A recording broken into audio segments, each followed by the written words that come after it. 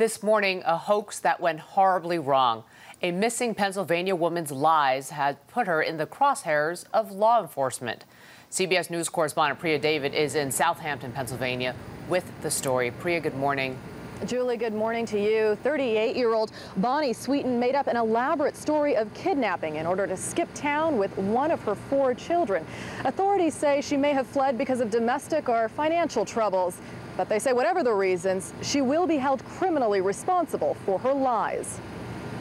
Bonnie Sweeten's 911 calls fooled family and friends. It's very tragic, and we just started crying. She even called her husband with the same story she told police, that she and her 9-year-old daughter, Julia Rakowski, had been abducted by 2 black men who forced them in the trunk of a car. She was crying at the time. She said that she was scared. She told her husband that she loved him, and that if she never saw her children, to tell them that she loved them. But it was all a lie. Police say Sweeten had already cleaned out her bank accounts, stolen a friend's driver's license, and ditched her car. Surveillance cameras caught her at the airport, boarding a U.S. Airways flight to Florida with her daughter, using her friend's name. Sweeten's husband begged her to return.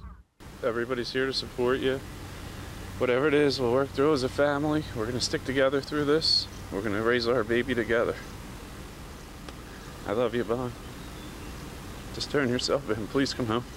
But 24 hours later, law enforcement found Sweeten and her daughter far from home, returning to their hotel at the Grand Floridian Hotel at Disney World.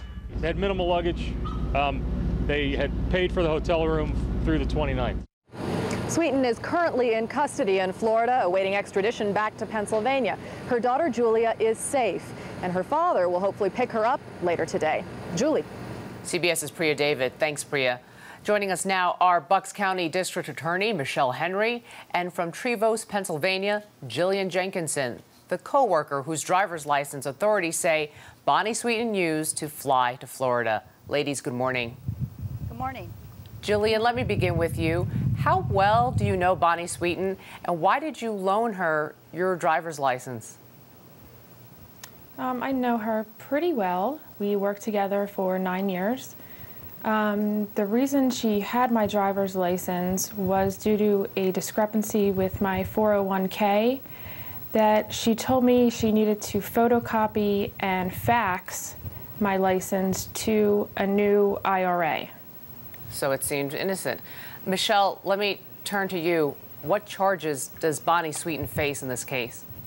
At this time, she's facing charges of false reports and identity theft. Do either of you ladies have any idea why Bonnie would lie to authorities and say that she and her daughter were abducted? Michelle?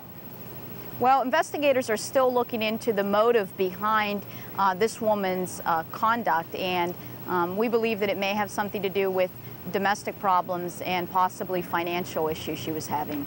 Jillian, do you know anything about these reports, being that you're a coworker and friend of hers? No, I actually haven't been a co-worker since September of 2008. Michelle, let me turn back to you. What is the likely punishment for a crime like this?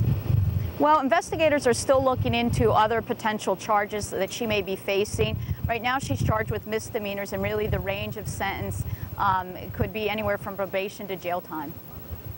Jillian, how would you describe Bonnie? And do you know what kind of mother she is? We know that she has a total of 3 kids at home, including an 8-month-old baby. Right. She's a good mother. She's always on top of things. She's the most organized person in the world. She's always taking them to their extracurricular activities, dance and sports and things. So what do you think of what she's being accused of? I have absolutely no idea. Does it sound totally out of character for her? Yes, yes. Michelle, let me turn back to you. Did Jillian do anything illegal by loaning her ID to a friend? No, we believe, and I think that she was told a story that this woman had created that sounded plausible, and based on that, she trusted her.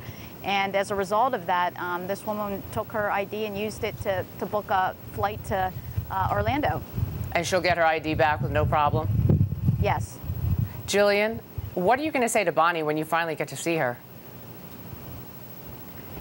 I think whatever's going on in her life is a way bigger issue than my ID.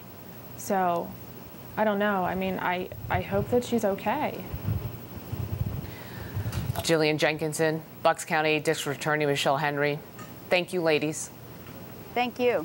Thank you.